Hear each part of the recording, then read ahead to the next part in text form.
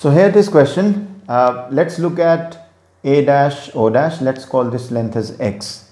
If you just drop a perpendicular from a dash b dash onto ab, then the length am, m is the foot of this perpendicular, that's also equal to x. Now it's already given to us that the speed v1 of the ring o dash is equal to dx by dt. Now as per the question, x increases with time, so this is a positive term and this indeed is the velocity. And y, let's assume the distance from a to o as y, which is a sum of this distance plus this distance, and this distance can be called as z. So y is basically x plus z, the distance from o to the foot of the perpendicular dropped from here, right? So if you just differentiate this equation, then dy by dt is basically, that should give you the speed. Now speed needs to be positive, but y is decreasing with time because as per the constraint this ring moves up. So let's differentiate this both sides with respect to time. You get this equation. We need to understand that v2 is negative of dy by dt if v2 is to be a speed.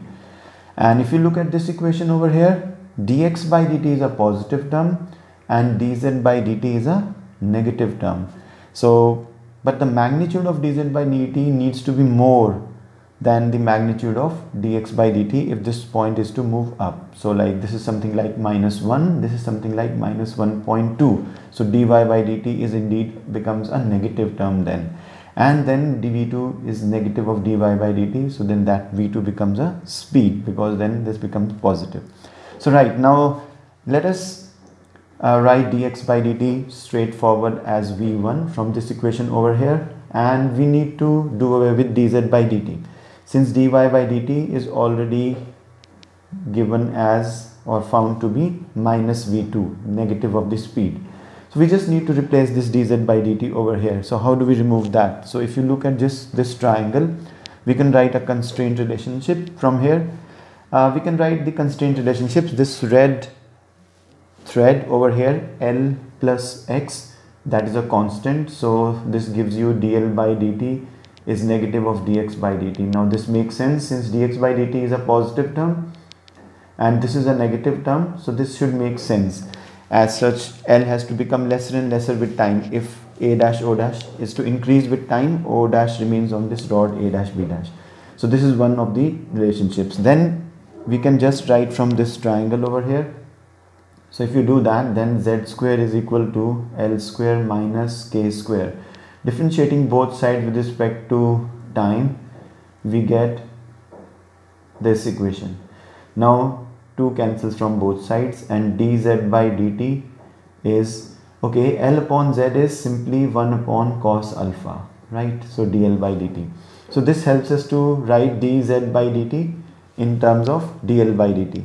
So if we just simply look at this equation, I'm just rewriting this equation here, minus v2 over here, v1 over here, and dz by dt is 1 plus 1 by cos alpha dl by dt.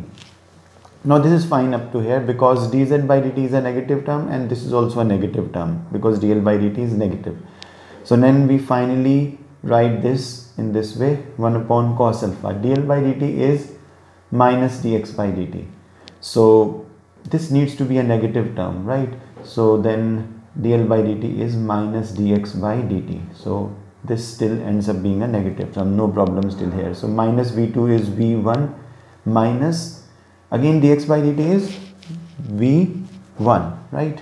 dx by dt, you can see where dx by dt is v1.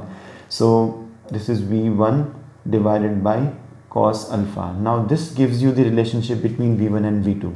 Multiplying both sides by negative of cos alpha, we get v2 cos alpha is v1 cos alpha plus v1, and since we are multiplying with negative of cos alpha, so we have this relationship. So from here we can just work around and we can write like this and we can write like this.